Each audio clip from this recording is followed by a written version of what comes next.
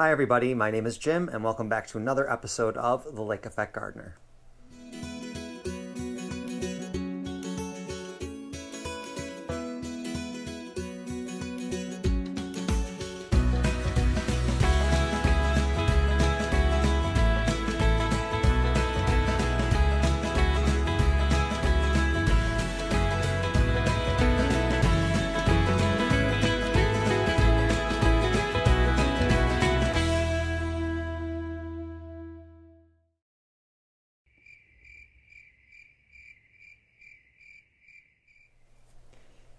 So I've got all of these chilies that I have harvested. Okay, if you saw my tomato canning video, you saw them on, next to the sink in the kitchen. So that's what today's project is going to be, but this is going to kind of be like a chili chat, so to speak. Not a gardening video, no, but again, the weather has just been, it's been very moody. The heats today, I mean, we've had a heat index up towards 100 degrees and it's just really, really humid. It's just bad. I tried getting out earlier this morning to do a garden video and it was too muggy and it was kind of gross outside. So I thought I'm just going to cut my losses and do this video. This was actually going to be for a Make Do Monday, but I thought, why not?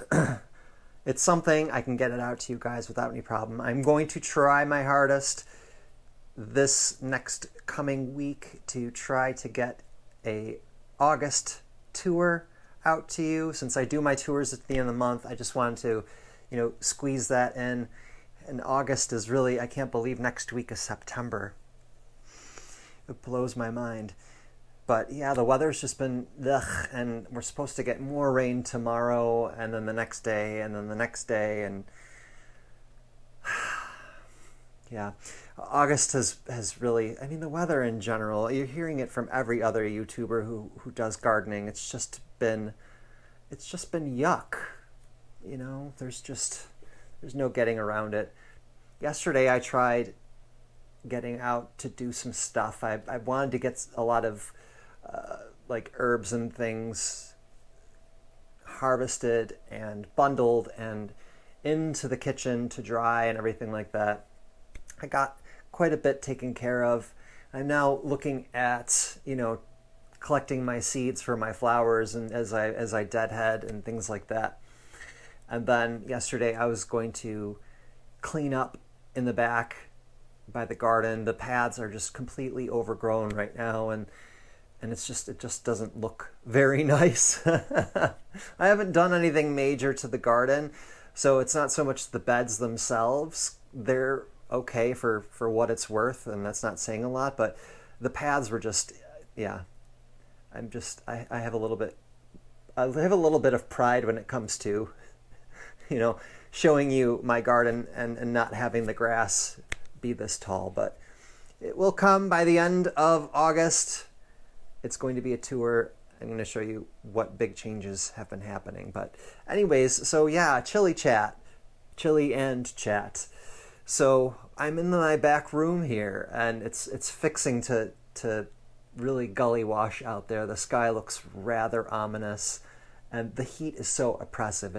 I just kind of wanted to let go, and then, hopefully cool down a little bit. I know my friends over downstate New York were dealing with a hurricane, and we didn't really get a big aftermath of that. We didn't get much of anything. I think like the outer edge of the hurricane may have gotten through central New York near Syracuse. I think maybe as far west as Rochester, but didn't make it to Buffalo. But the heat and the moisture that was ushered in with that storm system I'm definitely feeling it. Definitely feeling it here. Anyways, it's nice and cool in the house. Thank goodness for that. I'm in my lovely little back room, and this is where I kind of veg out. I watch a little television.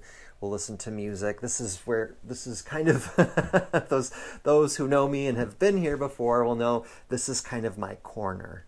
Okay, this is where I'm doing all my little projects, my little indoor projects. For example, Right now, I'm working on a hat, a knit cap, okay? So I got some color work going on here on my circular needles. So I got to get that taken care of and a couple other things, but a nice little pottery job is to take care of these chilies, okay? I dry all of my chilies. I do not use them fresh typically, unless I need them. What I'll do is I will leave whatever is green on the plant, kind of let the plant do its thing, let the chilies do its thing, but for the most part, I will dry them. Now, these have to continue drying, okay? There's still moisture in them. I can still feel, you can just tell by the feel of them that they're not completely dry, okay? The ends are getting dry. They're beginning to feel a little bit papery, okay? But there's still a lot more drying to do. So instead of taking up all of the counter room, all right, in the kitchen, I'm going to string these up and then hang them somewhere in the kitchen to continue drying. And this is a really easy pottery job to do if you've got a bumper crop of chilies and you want to dry them. Super simple, okay? You're obviously going to need your chilies, and then all you need is a needle and thread, okay? Now I have some black thread on there. I thought I would go with a red thread for this.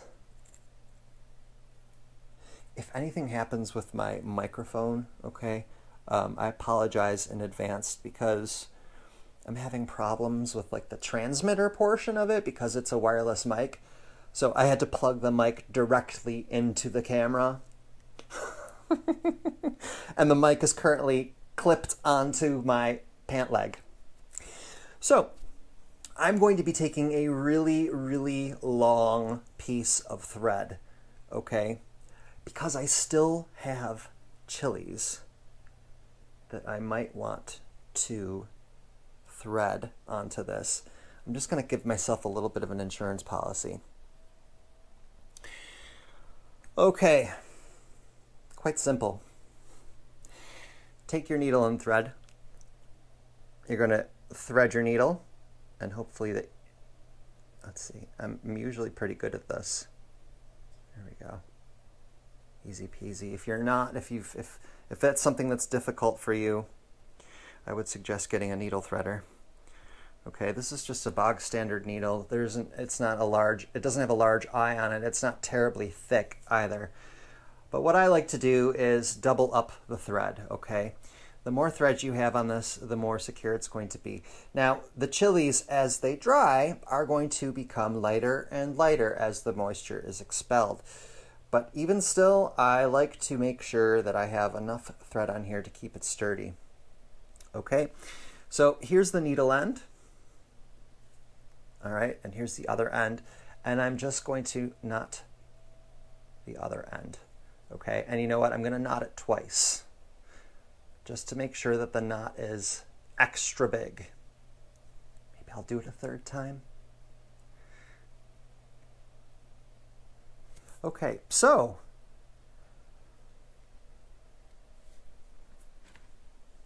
let's take a look at this chili here. This is a nice one. The thread keeps getting caught. Okay, so if you notice, I have the stem on the chili still, okay? That's really kind of important because that is where the needle is going to go through. So I'm just going to take my needle and I'm going to go through kind of the bottom end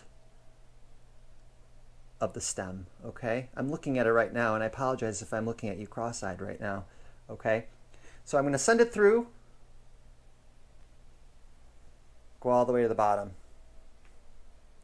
okay? And that's all it is. It's super easy. It's a nice pottery job that you can get on with. If the weather is nasty, and these, once they're threaded, just kind of fall into place, okay? You don't necessarily have to arrange them in any fashion. You might be asking, maybe it would be a good idea for you to wear gloves while doing this. But guess what my answer to that's going to be? I don't. Before I became a music teacher, I worked in food service for a long time. 13 years, maybe? So I have a good idea working with hot foods on the precautionaries you should take. All right. Obviously, if you're doing something like this and you are concerned about being exposed to, the hotness or any of the, part of the pepper that may be hot, don't wipe your eyes unless you wash your hands, okay? Don't do anything that has to do with touching yourself, your body, face, eyes, etc. until you wash your hands. Okay. That typically goes for peppers that you've cut open. If you touch the seeds and stuff like that. Pretty neat. So anyways, excuse me, a little chat. I have to tell you, it's a funny story now. It wasn't terribly funny when it happened, but it's a funny story anyways. I was telling you how I was going into the back and trying to get things all cut for drying. What did I get back there? I dried some zinnias. I just love, zinnias dry really, really well. I think I may have mentioned that in one of my other videos. They dry really, they don't obviously look as gorgeous as they would when, you pick them fresh. But they do hold their integrity really, really well. They are quite stunning when they're dried. They lose that brightness of color, but it becomes a little bit more dull and a little bit more, I don't know, I like to use the word like antique-y. Looks very, very much like antiques, like it's got that patina about it, okay? So I did that, and I know some of the flower heads were, completely petalless and dry, so I picked those as well because I'm going to be saving the seeds for that. What else did I do? I did more lemon balm. I actually did quite a bit. There was a lot of volunteer lemon balm in the vegetable garden this year, so I made sure to get in there and harvest as much as possible. I'd like to do more of that next year. The main herb bed that I have along the path heading into my garden, I've got to cut those earlier. I'm going to do a big chop back and see what I can get, but a lot of them have gone to flower and now they're going to seed and stuff like that. You really want to do that when the plants are young, and preferably you go out and harvest earlier in the day on a dry day. Looking good. Kind of funny looking. I'm not really going for looks, I'm going for function. So anyways, what else did I get? I did get some more mint and just regular run-of-the-mill mint. And trying to remember. I started harvesting some goldenrod. I mean, it looks beautiful. It's yellow, gorgeous yellow. But goldenrod has medicinal qualities as well, and I've done some reading on it. Ask me if I can remember what it's all about. I can't. Honestly, I can't remember what I read about goldenrod, but I think you can make it into a tea or a salve or something like that. But honestly, I mean, right now it looks fabulous. I did finish harvesting the rest of my pathetic onions. Okay, they're super, super tiny, but they're still onions, and I'm still going to use them. And it's really, I mean, I live here alone, so if I want a small portion of onion, that's actually the perfect size for me. Okay, and then just some hydrangea blossoms. I'm going to dry those as well. They look really, really pretty when they dry. So, anyways, here's my story. I'm getting a little sidetracked.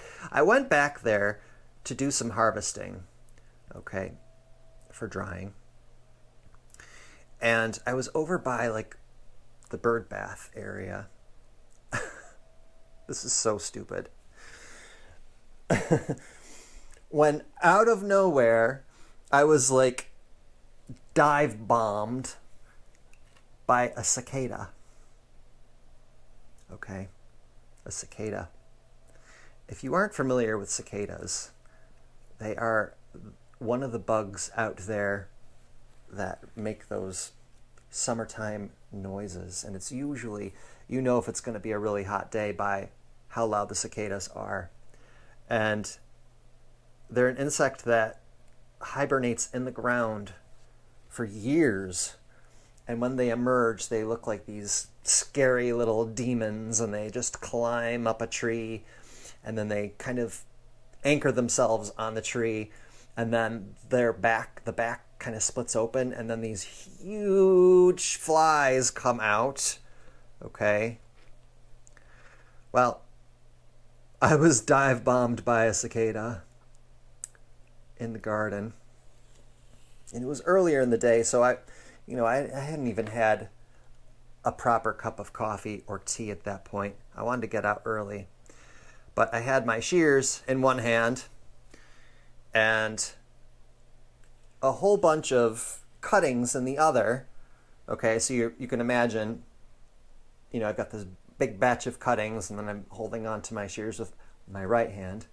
This thing comes out of nowhere and dive bombs me. And they're loud too, okay? And they are the most erratic flyers ever. So it's like they're not like bees or hoverflies where like they have intention, you know what I mean? They're just kind of like, so it dive bombed me, gave me a proper scare, freaked me out.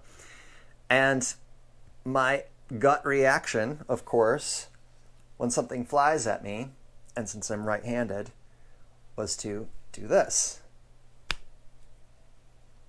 Jim should have dropped his shears because I gave myself a really, really good whack. Okay? The shears that I have, or if you're British, I'm talking about like the secateurs, okay? Mine are curved at the end. Okay, the blade curves. So went like this, and the point of the secateurs or the shears, I hit myself really, really hard inside my ear.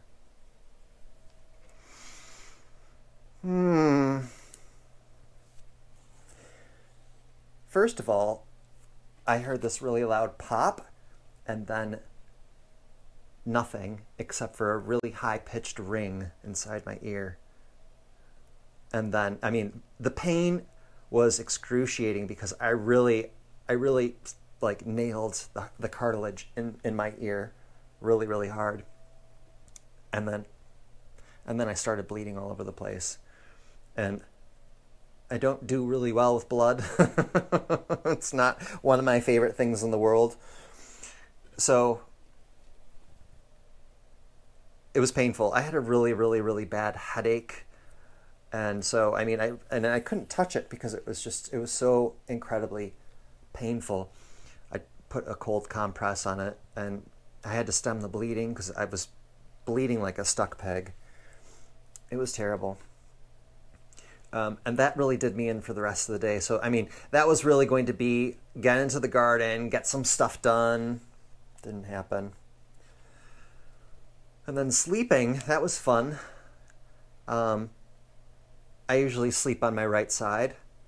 So, needless to say, I didn't get any sleep that night. But what's really awful and yet funny at the same time, I guess you could say, was this is not the first time something like this has happened to me at this house. The first time I was, my grandparents were still here. My grandparents were still living in this house, and I used to do a lot of yard work for my grandfather when he was getting on. in age. I used to come over and, you know, cut the grass for him and do all these little odd jobs.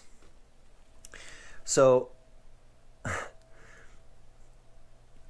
if you guys recall, I don't know if you recall, if you've seen my video about the evolution of this, of my garden, at one point there used to be just one tiny bed. It started with one tiny bed. It was right next to the garage. And then right next to the garage were, you know, kind of this row of bushes. And behind the garage, there used to be the workshop that I, you know, then took down, collapsed myself. So the bushes that were on the side of the garage, my grandfather wanted me to trim them. So, and there wasn't, you know, this, there wasn't a power tool, and I think I know where I get it, but there wasn't a power tool that my grandfather did not enjoy. Okay, he always had lots of power tools, lots of interesting things. So I used his electric hedge clippers. So I'm just, you know, doing my thing, taking my time, and the window on the side of the garage had these shutters, these fake shutters, plastic or vinyl, whatever they were. And unbeknownst to me, there was a huge wasp's nest behind it, okay? Right behind the shutter against the house. So not knowing this, you know, I'm reaching over and, you know, trimming, and I'm bumping up against the, whatchamacallit, the shutter. All of a sudden, masses of wasps. And I'm not talking about like wasps. I'm talking about what we call in the States yellow jackets. Okay? Yellow jackets. They're evil. Okay? They are very aggressive and they're just mean. So these yellow jackets appear and swarm me and I'm freaking out. And so I've got my hedge clippers. I've got to give you a visual. So I'm, you know, doing my thing. These bees start coming out. I've got my hedge clippers still on, and I'm waving them in the air. Okay, like I'm gonna cut them all. You know, I'm gonna slice them all, and you know, take care of it that way. Oh, I mean, that's ridiculous, right? That's just absolutely ridiculous. So I'm swinging it to and fro, and I may have been screaming just a little bit because I hate stinging, you know, aggressive little brats like yellow jackets. And so finally I take the hedge clippers in my left hand and I start doing this. Now I should have dropped the hedge clippers and, you know, run in the opposite direction, run into the house. But no, not me. Holding the hedge clippers, they're on. I'm swatting back and forth, and then I decided that, well, I didn't decide it. My last big swat, I went like this onto the hedge clippers, and I maimed my right hand. I've got these wonderful long scars on my fingers from that. So, yeah, that's me for you. It's funny, I talked to my mom. I called her after I, you know, maimed my ear. And she's like, well, good grief, why didn't you just drop the shears? And I said, I don't know. I don't think of things like that when I'm being attacked, okay? Oh my goodness. Anyways. So my ear is still healing. It still hurts a lot, and luckily the headache is now gone, but it's still pretty painful. So, moral of the story, friends, if anything decides to attack you, if insects decide to attack you, please drop whatever is in your hands. Please drop them. Don't go swatting at something when your hands are full. So this is moving fast. I'm really happy about that. I don't have very many more to do, which is wonderful. Now, how many of you out there do this with your chilies? I mean, I've really got, this is just one variety too. These are the cayenne peppers. These are the cayenne peppers. I started them from seed back in January, February. The first time I've ever done chilies from seed. And they turned out beautifully. I'm definitely going to grow them every single year from seed from now on. Now I also have a couple other peppers here. The first one are these are jalapenos. Okay, and mostly when you see jalapenos, they're green. I let mine go red because they're a little bit on the sweeter side too. Now I'm not going to dry these. I will use these fresh. Okay, jalapenos tend to have a thicker skin, or thicker wall, I should say, thicker flesh. Okay, so they don't dry as well. And if you don't have them in a really cool and dry place, they might just start to disintegrate, which is no good. But, you know, I can put these on sandwiches and things like that, and they're absolutely gorgeous. And then the other kind that I grew was that Big Jim. I don't know if you recall. It's the big hot pepper. And those actually dry really, really well. So once I'm done harvesting all of my Big Jims, I'm going to give it its own little drying thread. Yes. Sorry, someone just texted me. So, really, really nice job to get on with here. If you don't feel like going out into the garden, if the weather is not good, this is a great job for you to get on doing indoors, and that way you don't feel guilty about not getting on with things outside.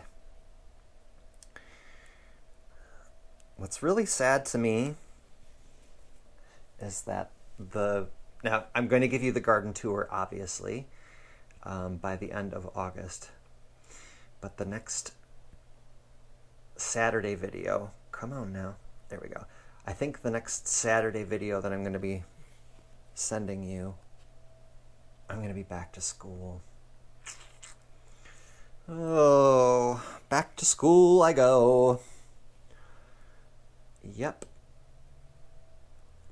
Our first few days are just staff development. So we go in, just the teachers go in, we sit through meetings, and we get our rooms prepared and things like that. And then we don't actually see the kids until after Labor Day. Okay, I think that's September the 6th this year, or around there. So I kind of like that we're kind of easing our way back into the school year instead of going back and then boom, the kids are back, and then we've got to, you know, it's nose to the grindstone right away. So I'm a little concerned about the heat has been so bad this month. I'm really hoping that we get just a little bit of a cool off. Even just the slightest bit would be such a big help, because our classrooms do not have air conditioning, and it really becomes oppressive in there after a while. And, you know, we're professionals. We don't wear t-shirts and shorts to work. So I'm hoping that the September cools off a little bit. I can't believe I'm saying that, because I do love summer. I do love the heat of summer. But it's completely different when you're at home and in your garden, or, you know, you can go to the beach, etc. It's a little bit different. All right. I am down to, come on. I just want to make sure that when you're threading this through, you really get into the meat of that stem. You don't want to just kind of graze the side of the stem, because then as it dries, it'll likely fall off. So I'm going, like I said, right at the base, right where it's the juiciest. There we go. right. And here we go. Doesn't that look pretty?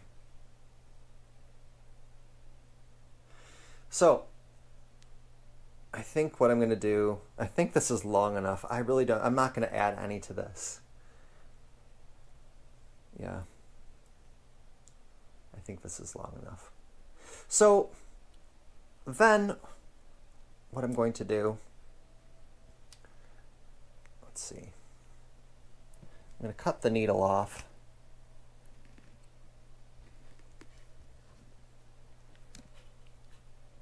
And then what I'm going to do is I'm going to knot a big loop here at the end.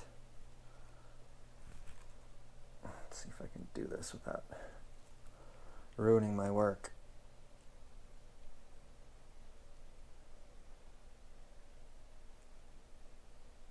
There we go.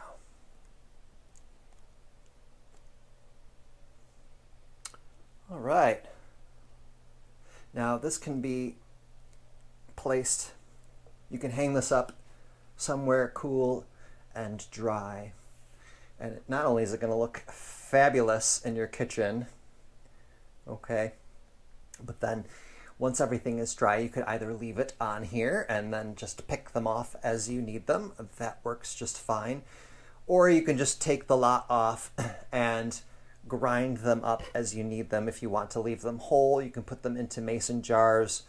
Obviously, you don't need to like process them like you would, you know, canned food.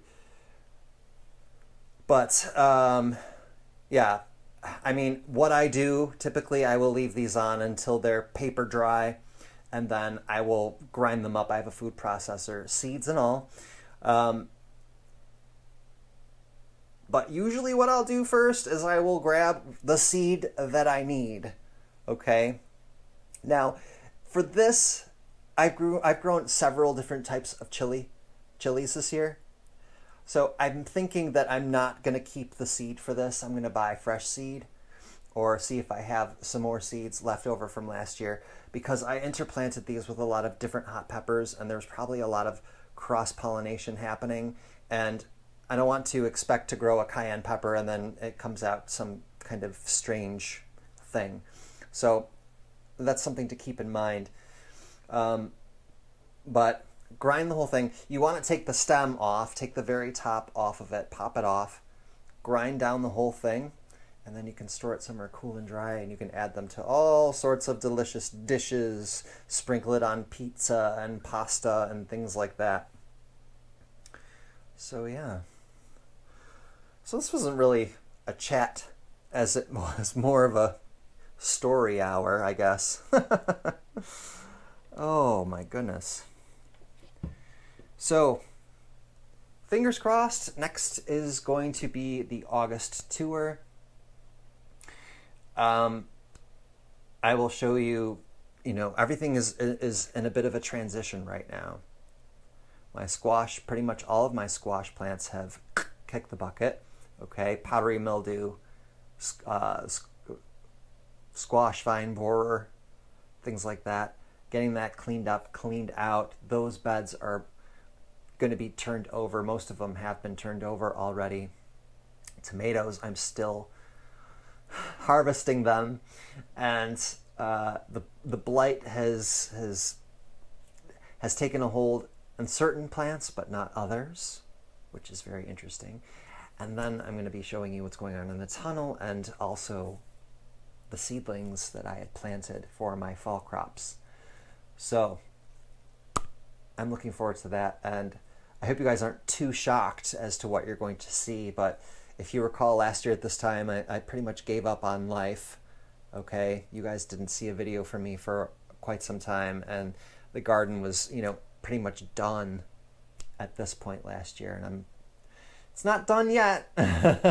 We're gonna ramp up some other things. If we have a warm autumn this year, then I suspect that I'm going to be getting a lot more in the way of crops, which I'm really happy about. If it cools down, there's always, you know, your salad crops and things like that. I can continue planting those, etc. But that's going to be for our next video. I'm not sure when that's going to be out. It might be this Monday. It might be on Wednesday. But we'll see. But until then, friends, I hope you're well. I hope you are getting on with big, big harvests. I hope things are looking really great for you. Hope you're enjoying a lot of this seasonal deliciousness as I have. And next time when we see each other, we'll be back in the garden. Take care, everybody. Oh, I have to say, last thing, so sorry.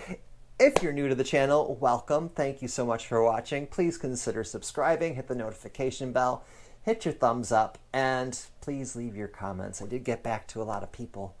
I still have more to do, but I did get back to a lot of people from the comments, so yes. That's it, guys. All right, I'm gonna go now. Gonna go hang these chilies up and make them look all pretty in my little blue and white Willow-ware kitchen. So take care. I'll see you all very soon. So long.